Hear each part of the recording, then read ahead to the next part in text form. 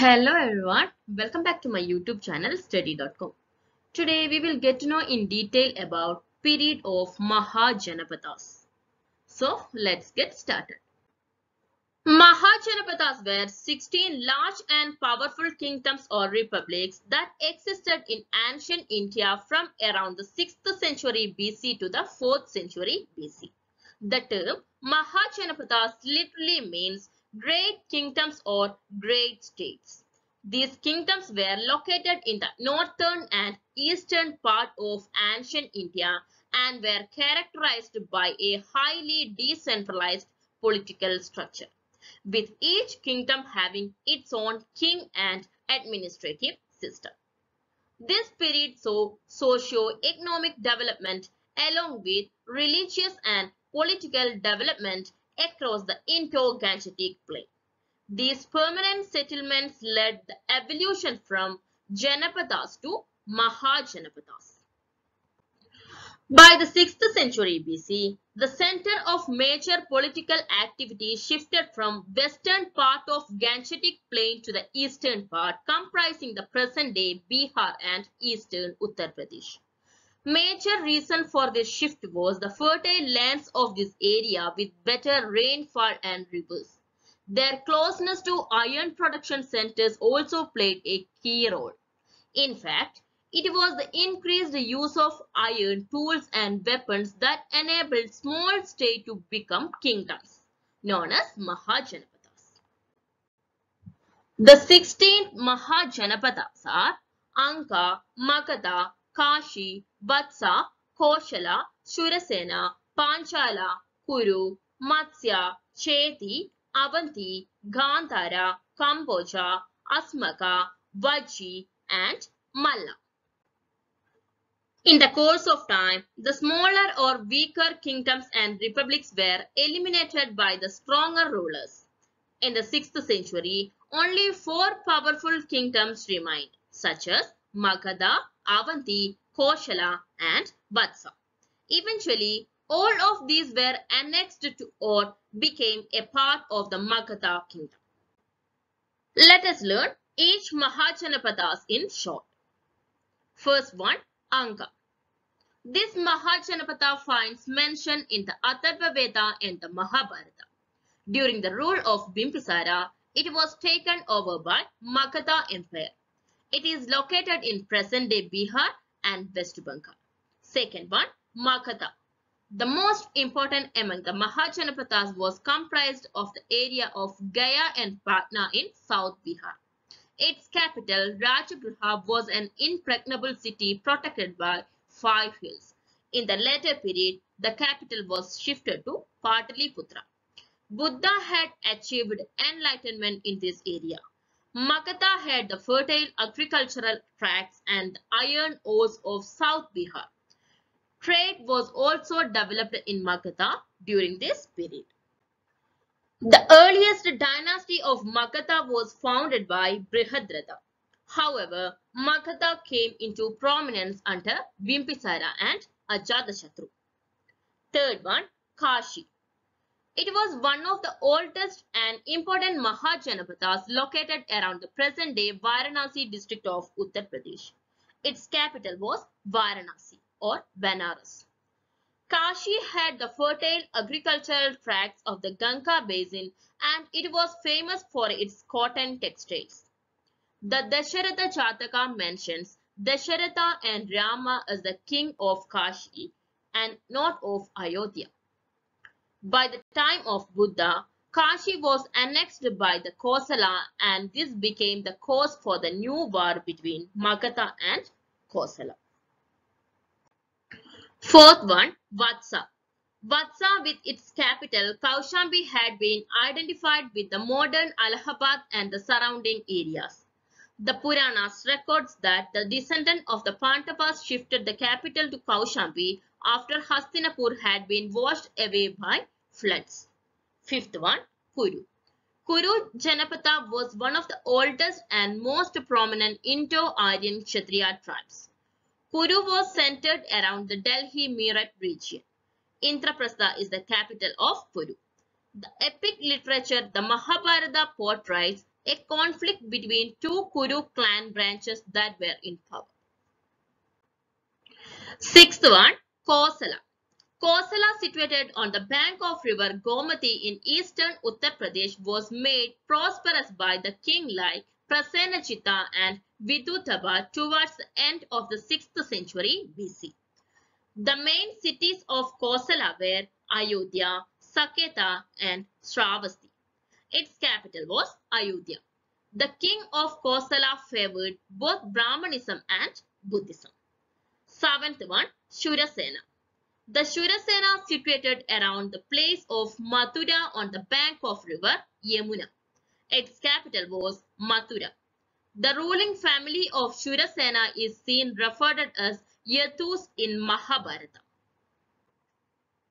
Eighth one, Panchala. Its capital was Ahichatra and Kampilya for its northern and southern regions respectively. It was located in present-day western Uttar Pradesh, and it shifted from monarchy to being a republic later. Ninth one, Matsya. The Matsya territory was comprised of the Jaipur, Bharatpur, Alwar region of Rajasthan. This region was more suitable for cattle rearing. Its capital, Viratnagara, had become the hiding place for Pandavas. Later, it was absorbed by Magadha. 10th one, Chedi. This was mentioned in the Rigveda. Its capital was Sotibadi. It lay around the present-day Bundelkhand region. 11th one, Avanti. Avanti was significant in relation to the rise of Buddhism. Its capital was located at Ujjain or Mahishmati. It was located around present-day Malwa and Madhya Pradesh. 12th one, Gandhara. Gandhara was located between Kabul and Rawalpindi in the northwestern province. Their capital was at Takshila. Gandhara are mentioned in the Atharva Veda as people who were highly trained in art of war. It was important for international commercial activities. 13th one, Kamboja. Kamboja had its capital named as Punjab. It is located in present-day Kashmir and Hindu Kush. Various literary sources mention that Kamboja was a republic. 14th one, Asmaka. The Asmaka or Asaka Mahajanapadas was located on the bank of river Godavari near modern Paitan in Maharashtra. Pratisthana was the capital of Asmaka, and this has been identified with Paitan. 15th one, Vajji. Vajji, located in the Vaishali district of Bihar, had its geographical limits up to the hills of Nepal. Its capital was Vaishali. And the 16th one, Malla. Malla was comprised of the district of Gorakhpur, Basati and Deoria of Uttar Pradesh. The two important towns in Mallas were Kushinakara and Pava. Kushinakara is said to have been its capital. Next, we can discuss political structure of the Mahajanapadas. The Mahajanapadas were ancient Indian kingdoms that existed from the 6th century BC to the 4th century BC. The political structure of Mahajanapadas varied from kingdom to kingdom, but some common features were: first one is monarchy. Most of the Mahajanapadas were ruled by monarchs, who were assisted by a council of ministers. Second feature, administrative divisions. The kingdoms were divided into administrative units, such as provinces, districts, and villages. The local administration was entrusted to officials appointed by the kings. Another feature, revenue system. The kingdoms had a well-organized revenue system which included taxes on land, crops, and trade. The revenue collected was used to fund the administration and the army. Another feature, army. Each kingdom had a standing army which consisted of infantry, cavalry, and elephants. The king was the commander-in-chief of the army. Another feature, judicial system. The kingdom had a well-developed judicial system which included courts and judges. The judges were appointed by the king and the laws were based on the customs and traditions of the people. Another feature, foreign policy. The kingdoms had diplomatic relations with other kingdoms and tribes. The king appointed envoys to negotiate treaties and alliances with other rulers. Overall, the political structure of the Mahajanapadas was characterized by a centralized monarchy, a well-developed administrative system, a strong army, and a sophisticated legal system. Next, we can discuss socio-economic developments in the Mahajanapadas. The Mahajanapadas were characterized by several socio-economic developments, including first one, agriculture. Agriculture was the primary occupation of the people in the Mahajanapadas.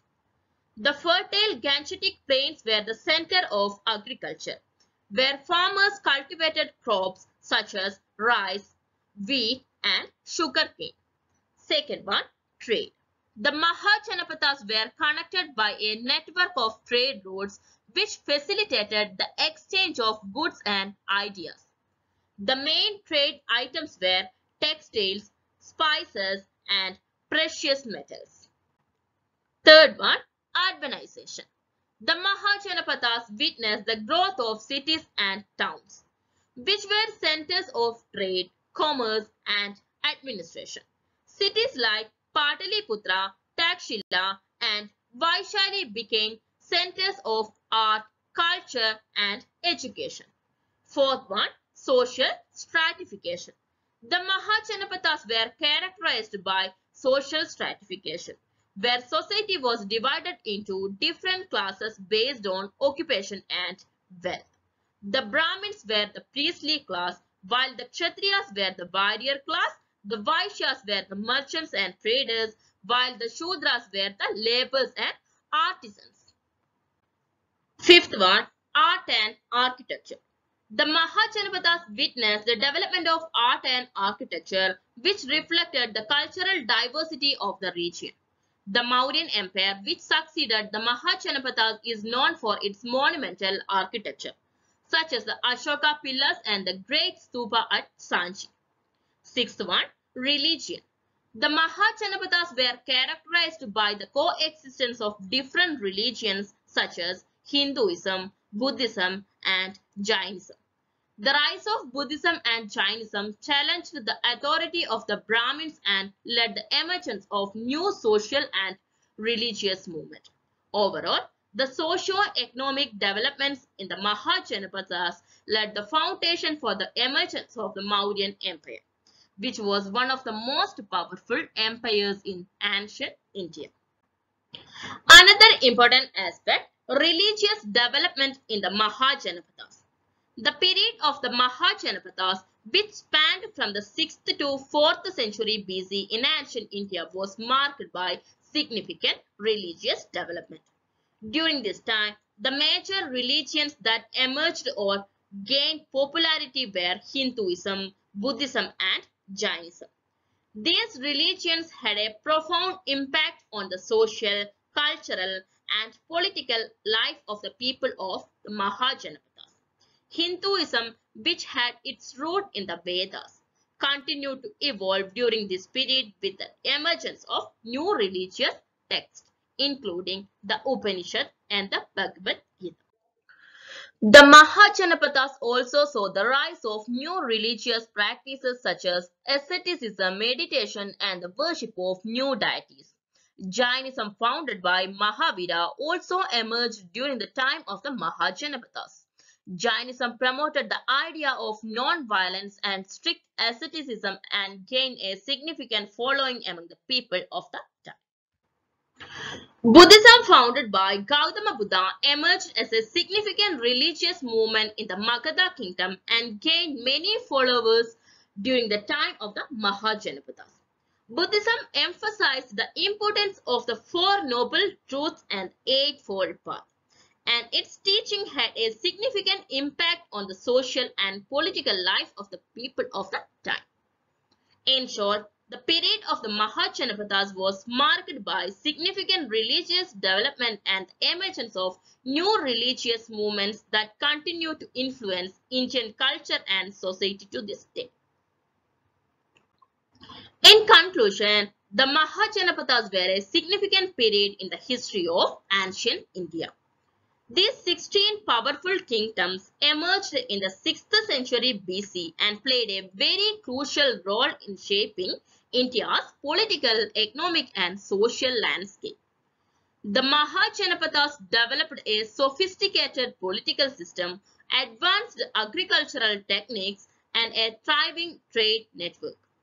They laid the foundation for the emergence of the Mauryan Empire, which went on to become one of the largest empires in the world. The legacy of the Mahajanapadas can still be seen in modern-day India, and they remain an important chapter in the country's rich history. So, that's it for today's session.